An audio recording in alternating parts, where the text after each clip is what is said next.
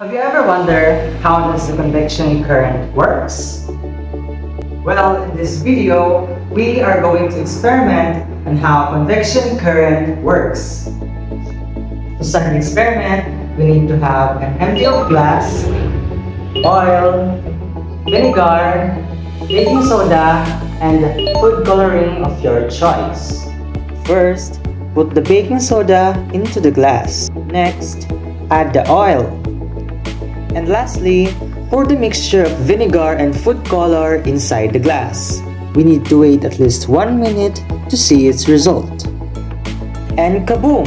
The baking soda reacts with the vinegar that causes it to rise up and sinks down. Extravagant magma-like bubbles begin to appear because of carbon dioxide. Oil floats on the surface because it is less dense than water. Convection current enables liquids as well as gases to rise or even sink due to density variations.